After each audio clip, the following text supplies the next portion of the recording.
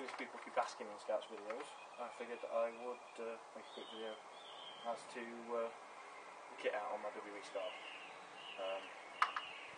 It's pretty much the stock model. It's had a new bolt put in recently because it does wear smooth after a while. Other than that, it's just the standard WE SCAR L CQC with magpul backup sights, and that's it really. Ultra Predator in this for the minute. I do normally use propane, but it'll work just as well for this demonstration. So, unsafe, single shot, perfect.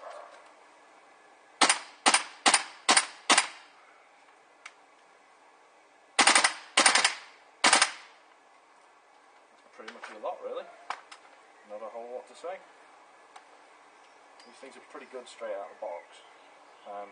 They will wear down over time because they are made out of monkey metal in places. You can get the RA Tech upgrade kits for these, but they tend to be quite expensive and very hard to get hold of in this country. You're looking at probably about $200, maybe a little bit more from ELB Asia, plus your shipping, plus import tax for the steel bolt and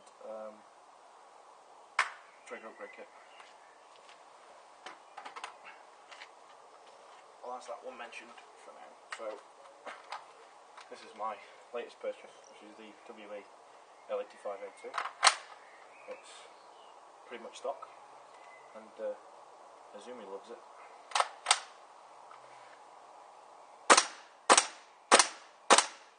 Unfortunately on this one, the previous owner, as it's brand new pretty much, but second hand,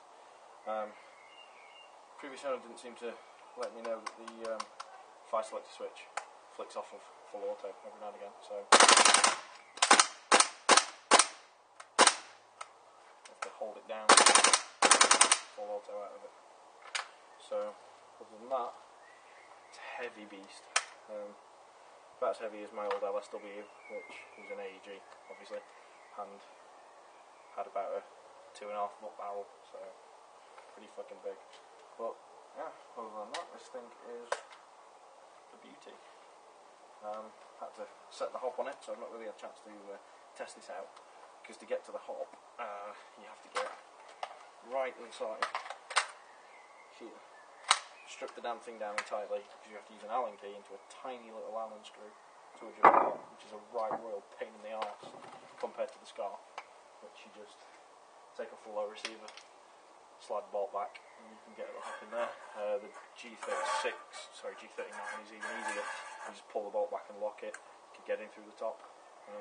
Don't even have to strip it down. It's pretty nice set of rifles, to be honest.